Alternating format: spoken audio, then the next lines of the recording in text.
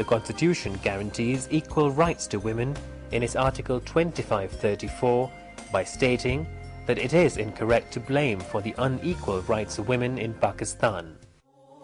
Then there is a hadith saying of Prophet Muhammad, peace be upon him, it is compulsory for both men and women to seek knowledge. And then it is a proven fact that if you educate a woman, you educate her next generation. The education of women in Pakistan is perplexing.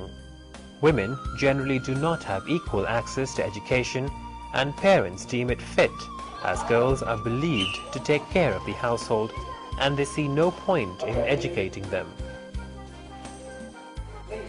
But changing times have increased the importance of education even in the rural areas.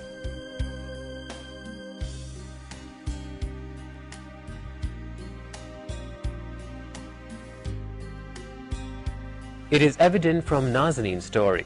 She completed her education from her village and later went to APWA to do her degree in law. And one fine day, as she caught a sight of the advertisement for induction of females in the army, her dream surfaced once again.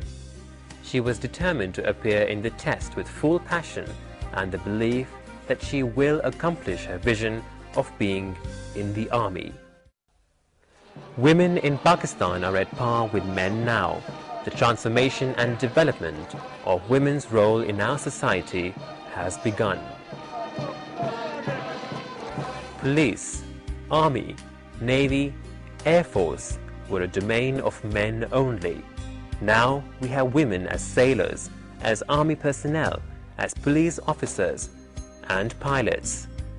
Women have proved that they require the same training as men to perform as well as men in all fields.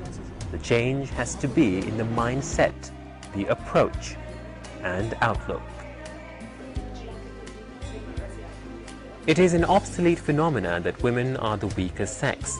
The need of the hour is to absorb women as equals in the worlds of government, corporate and private sectors.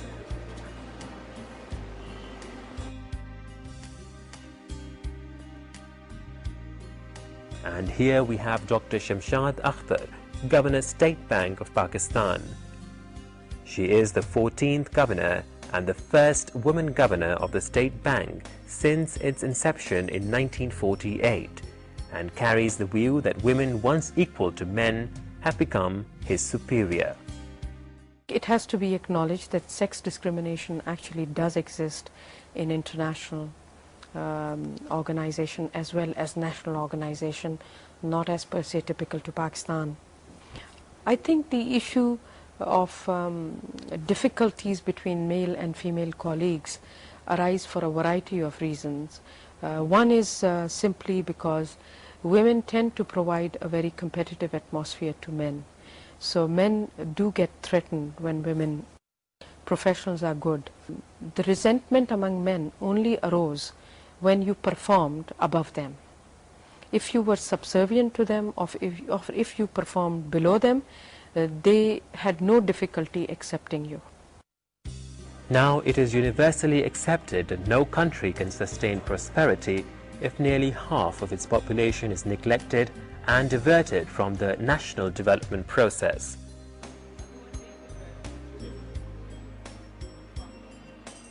Major General Shahida is a medical practitioner in the armed forces, a committed pediatrician and a meticulous expert at her work. And for her, empowerment has an untypical implication.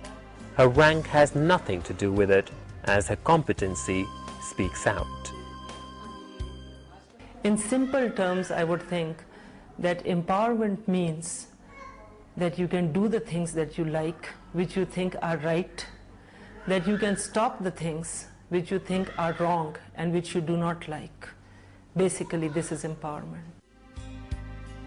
In the armed forces, it was a tradition that women could only join in the medical corps. And it is here that we have seen women excelling. Captain Nahid Akhtar is a dentist in the Navy who is shining out in her field and is now heading the dentistry department in the naval headquarters. she feels empowered.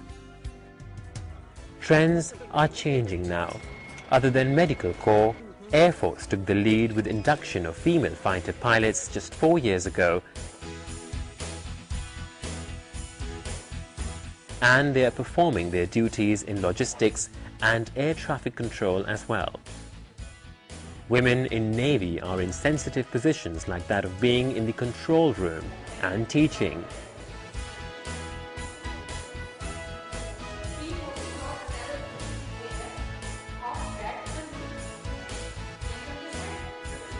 These teachers are the ones who train the sailors to have a smooth sail in rough waters.